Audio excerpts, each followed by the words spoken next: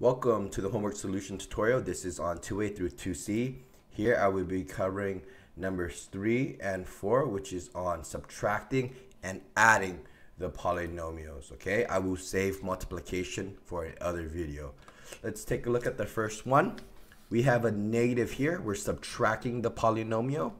And I tell you how to deal with that negative. What you are going to do is you're going to distribute that negative into each one of the terms. So this becomes negative 15x squared. Distribute that negative over here. It would be a negative 4x. Distribute this negative 1 over here. That would be a positive 13.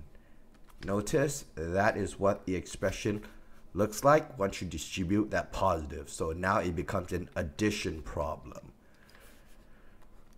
The first term remains unaffected. Now you can group it together. Okay, you group it by its degree. So here we look at the highest degree. The degree here is the degree 2. So I can just write it here for you. The degree 2's go together. So negative 18x squared, and I have a minus 15x squared.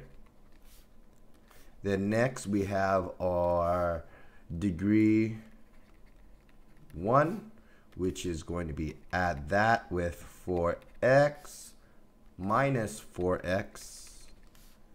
Then you have your constants here, and the constants are without the variable. It would be the negative 16, and you have your plus 13. There you go. I put them in the parentheses so you can see it. Negative 18 minus 15. Okay, these are just two negative numbers together.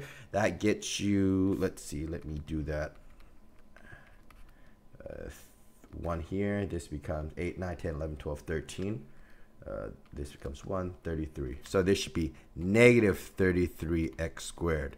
Okay, because there are two negatives together, so it becomes a bigger negative. Plus 4x minus 4x, it becomes 0x. Then lastly, you have negative 16 plus 13. That is going to be negative 3. We can write this neater. Nothing happens to the negative 33x squared. Do we ever write 0x? No, it just becomes 0. And we have plus negative 3, so we can just write negative 3 here. That would be the final answer. 4, it's more straightforward because you're just adding them, but be very careful with its degree. Okay, so the first one, we have a degree 6. So this is going to be the degree 6 box. And that would just be your 9x to the 6th power. Okay, anything else? Nope. So I would leave it by itself.